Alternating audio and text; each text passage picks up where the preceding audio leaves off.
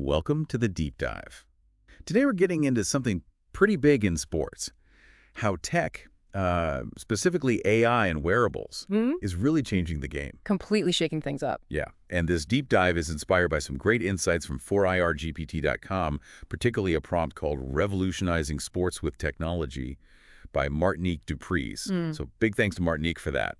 We want to give you, our listener, a really clear picture of how these tools are affecting athletes, teams, the whole ecosystem. Absolutely. And look, we know you want the key stuff, the fascinating bits, without wading through everything, so we've distilled it down. We're aiming to pull out the most important, the most impactful changes happening right now. Exactly. And before we jump in, just a quick mention of our sponsors. TalkchainCompany.info, that's our hub for media innovation. And the 4IR utility token, which kind of powers everything. You can learn more about the utility network itself at 4IRtoken.com.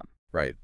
And if AI is your thing, or you're curious about sharing and maybe even monetizing your own expertise, definitely check out 4IRGPT.com. It's all about prompts of intelligence. A really interesting platform.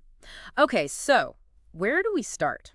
Training seems like the obvious place. It's not just laps and drills anymore, is it? Not at all. It's getting hyper-personalized. Think about AI crunching, well, everything past performance, how an athlete moves, those biomechanics. Physiological markers, too. Exactly. And using all that to build a training plan that's, like, tailor-made for that specific person. It's moving miles away from those old one-size-fits-all programs. The real benefit here is optimization, right?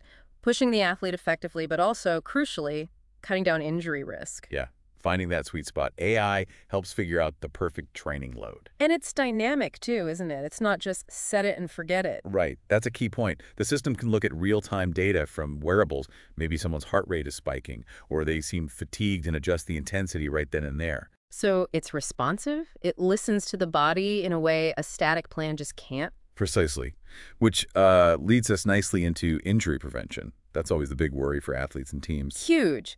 And this is where AI gets quite predictive, actually. How so? Well, by constantly analyzing that data stream from wearables, the AI can spot these subtle patterns that often pop up before an injury happens. Like what kind of patterns? Things like slight changes in how someone's moving, maybe signs of fatigue the athlete doesn't even feel yet, or sudden spikes in workload, stuff that could easily be missed otherwise. Sounds like an early warning system. Basically, yeah. It shifts the focus from reacting after someone gets hurt to proactively stepping in before it happens. And the wearables themselves play a role, too, with sensors tracking movement. Definitely. Those biomechanical sensors can pick up on improper technique, things that might lead to strain or worse, and provide feedback to correct it. Almost like having a biomechanics coach watching you 24/7. Kinda, yeah.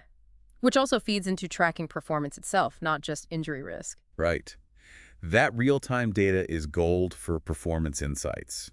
What are we typically seeing tracked now? The common ones are heart rate, speed, distance covered, power output, the core metrics. And that gives coaches and athletes a much clearer picture minute by minute. Yeah, for making smarter decisions, whether it's adjusting effort mid-session or even during a competition.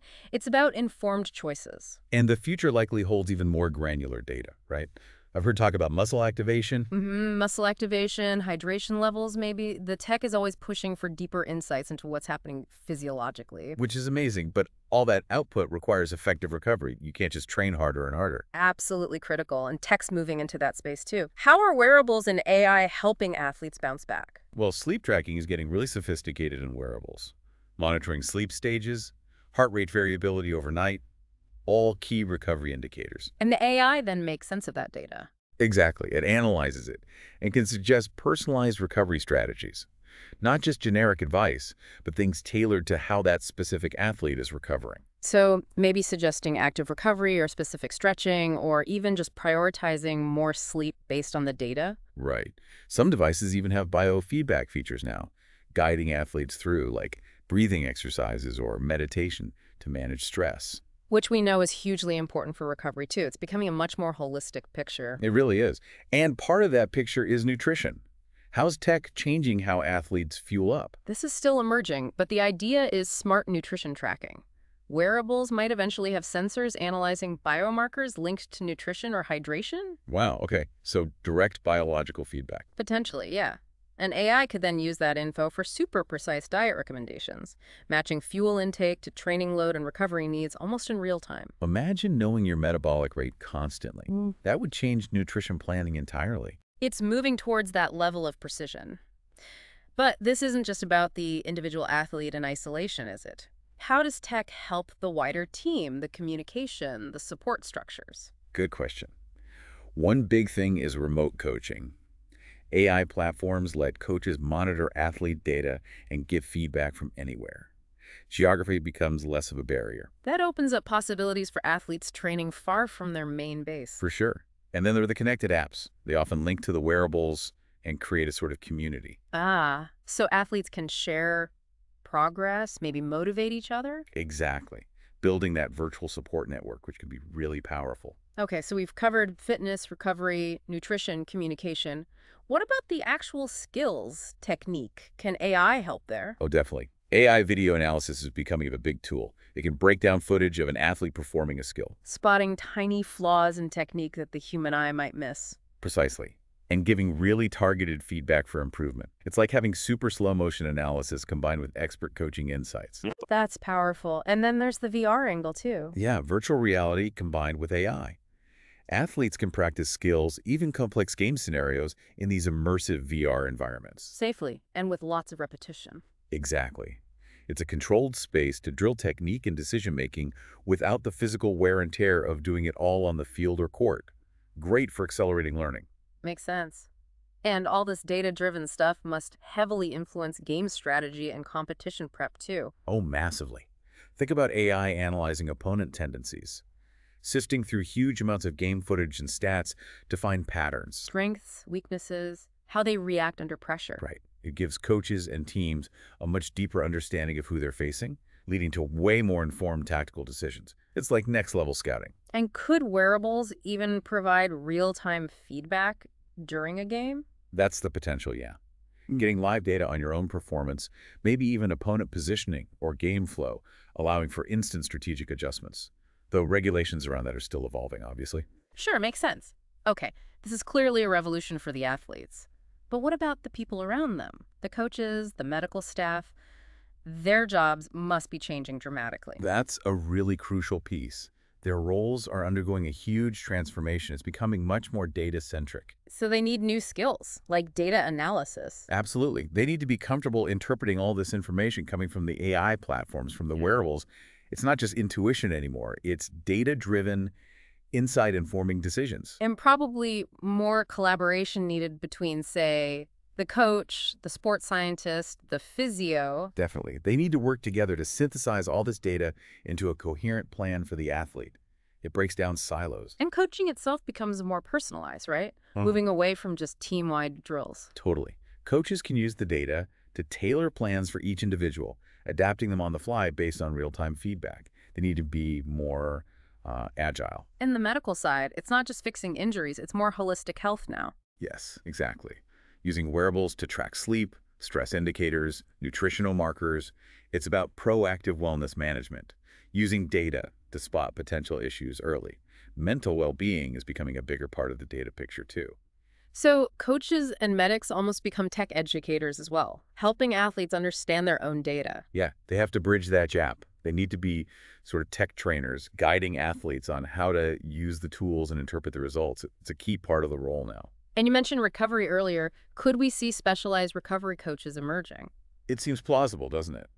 Given the focus and the amount of data involved, having specialists who focus purely on optimizing recovery seems like a logical next step for some teams. And communication changes too, I imagine. More objective, data-backed feedback. Yes, data provides a foundation for those conversations, but it's also about empowering the athlete, helping them understand their own numbers and take ownership. So, coaches are becoming data analysts, strategists using AI for opponent scouting, maybe even using simulations. Right. It's a far cry from just drawing plays on a whiteboard. They're becoming tactical analysts in a much deeper way. Which must fundamentally change the relationship between the athlete and the coach. How is that dynamic shifting? Well, athletes definitely seem to be gaining more autonomy.